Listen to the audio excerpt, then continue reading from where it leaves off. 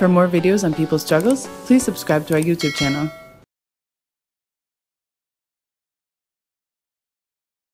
There is a much larger context, like you yourself said, in which the trade and the tech assaults are taking place. And there's also the context of, at a global level, the US trying to build some kind of a consensus. Now, this is happening at multiple levels, of course. We saw the most recent instances when there was the reference to China being responsible for the coronavirus itself and the disease, and the kind of slurs that were being thrown by the president, US president, and the administration. We saw it in global forums where, again, there was an attempt to sort of conduct a probe into the disease itself. At a global level right now, do you see that the US has been actually able to gather allies for this, especially among its European allies, or has this become more and more a losing cause? That's a really good question. I think that it's still kind of hard to say since we are very much in the middle of the pandemic now. But you know, in sort of material terms, I think that the very much uncontrolled and disastrous in both sort of human and economic terms spread of COVID-19 that we've seen in the U.S. right, and the wide public awareness of this globally. The fact that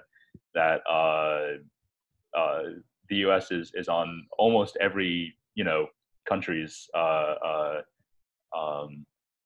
sort of no travel list at the moment, right?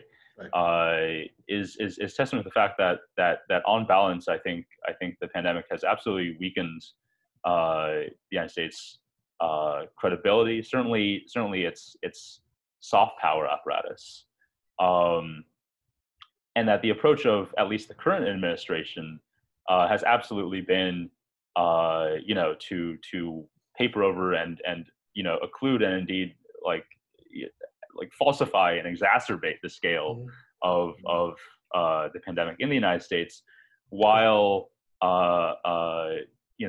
trying with ever greater desperation to pin the blame on China, to sort of rewrite the narrative of the early stages of the COVID-19 pandemic, in order to make China out to be at best a negligent and at worst an actively malicious actor. And my sense is that it's not really taking. It's very hard comparing the just the visible indicators of the situation now with regard to COVID-19 in China versus the United States, to make the claim that China, as the very first country hit by it, which had to go through all the stages of identifying what was going on, of sequencing the virus, of establishing its human transmissibility, of essentially coming up with some kind of protocol exactly for controlling its spread, and doing so under the circumstances quite successfully. That I think has just become harder and harder to deny, right? And this whole thing must be seen as well in as you said, the broader context of the U.S. painting China for various reasons, right? Whether because of the fact of its increasing global reach, its very foreignness, right?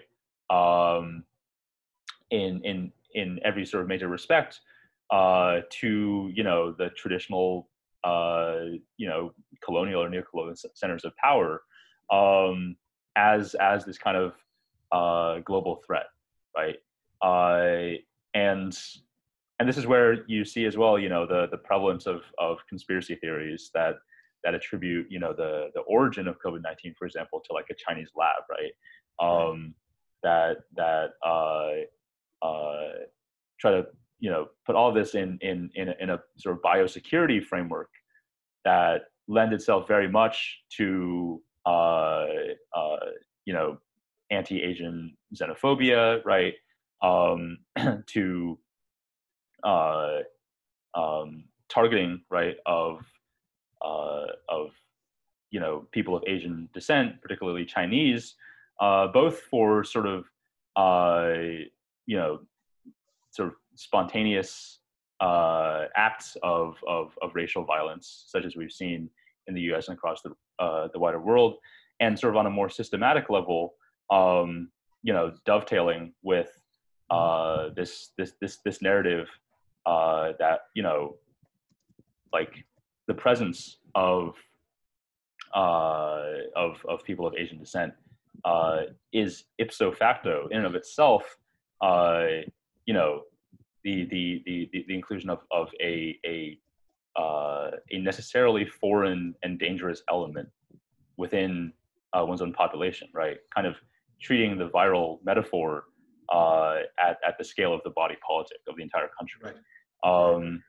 That's what we're seeing operate on multiple levels, and I think it's no accident, right, that with the this sort of epochal challenge to U.S. credibility, to at least sort of the ideological foundations of U.S. hegemony in the world system, that is presented by its catastrophic mishandling of the pandemic.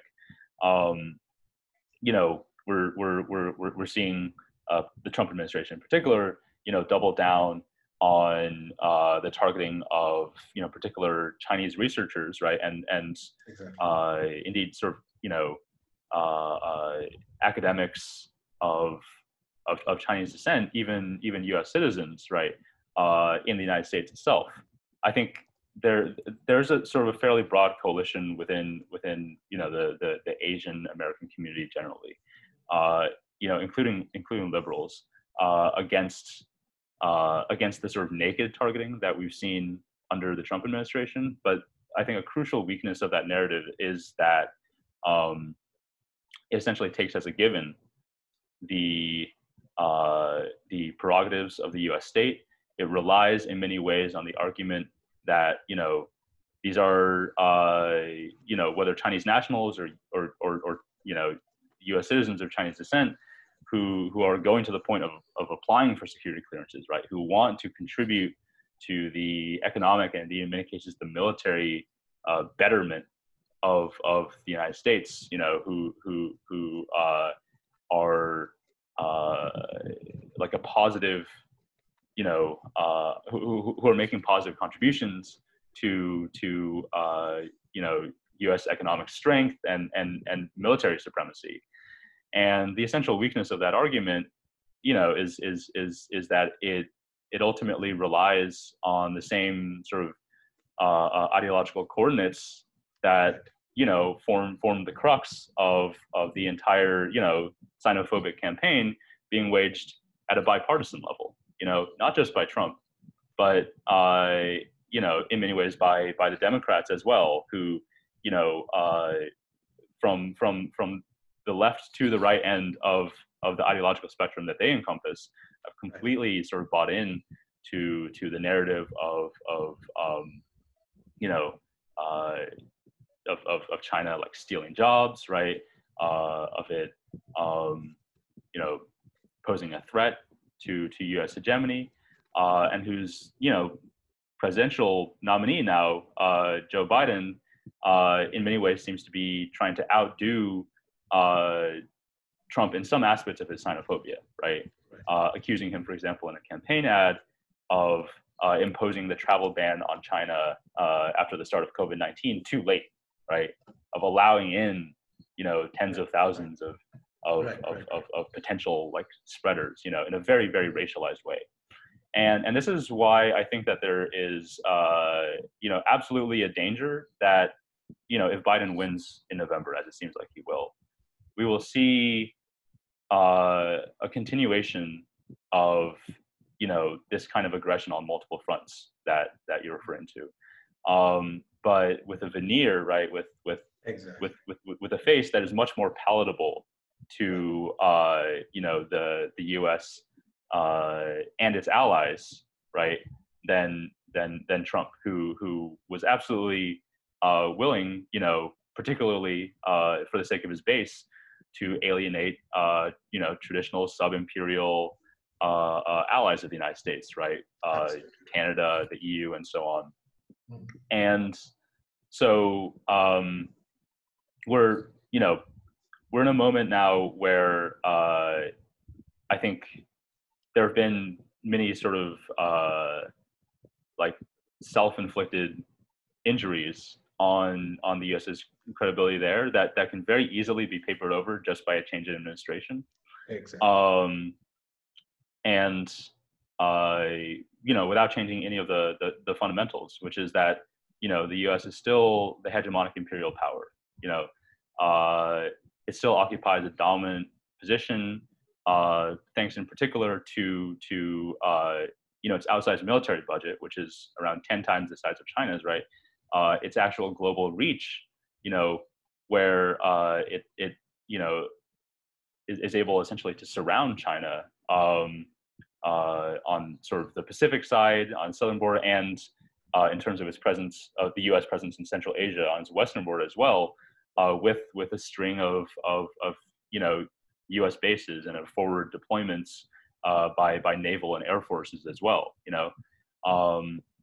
and where in addition to that sort of physical cordon in some ways around China, it's exerting the same kind of naked aggression on an economic level as well.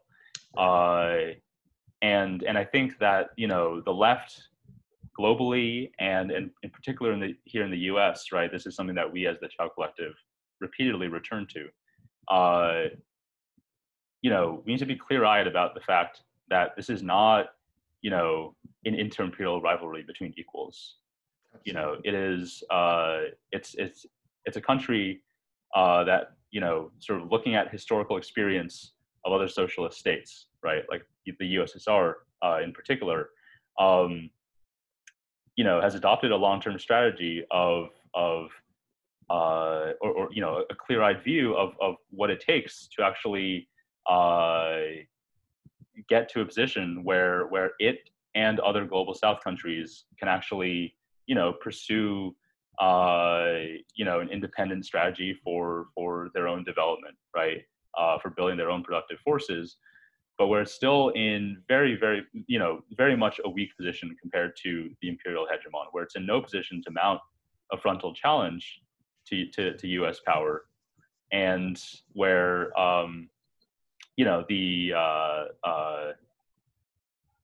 the actual dynamics are still very much like unilateral sort of one-directional aggression being levied against it by a much stronger power that is seeking to maintain its position against manifold threats that are very much inherent to the global capitalist system as a whole. Thank you so much, Charles, for talking to us. Thank you. That's all we have time for today. Keep watching People's Dispatch. Cantar que vamos a triunfar, avanza ya.